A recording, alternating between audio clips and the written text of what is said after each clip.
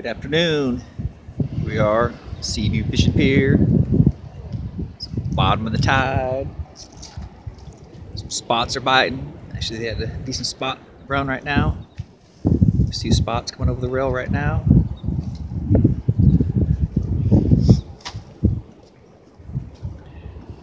A few sea mullet getting caught. Pompano getting caught. A couple trout. There's a spot coming over the rail right there. I know they had lost a king, had a king strike, came off yesterday. They also caught a king, 32-pound, got it on the deck. We had a strong storm, a cold front come through last night.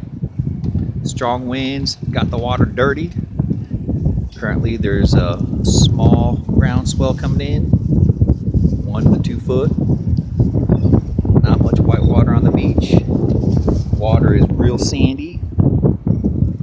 Visibility is like inches, barely seeing the mud.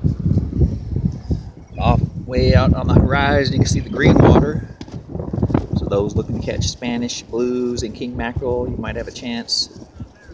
Thursday and Friday with the southwest winds, it should clean it up again. Currently it's dirty, probably best for bottom fishing. Looks like another spot's coming up over the rail. Pretty good. Pretty sure the spots will continue to bite throughout the night this evening.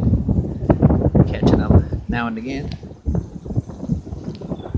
Ribbon fish, they've been doing well with the ribbon fish also. Looks like another person with I might have a snag.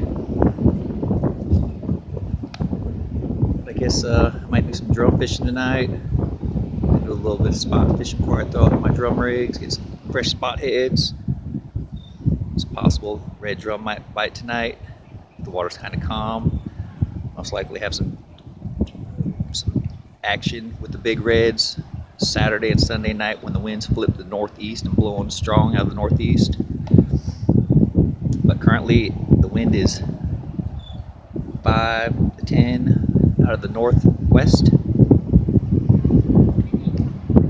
And spots are biting. I'm sure if I walk down the pier some, probably the middle of the pier seems to get most of the action currently. But you're seeing some coming over the rail.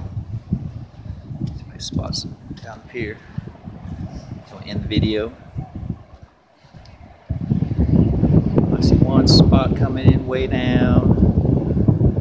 Pier some.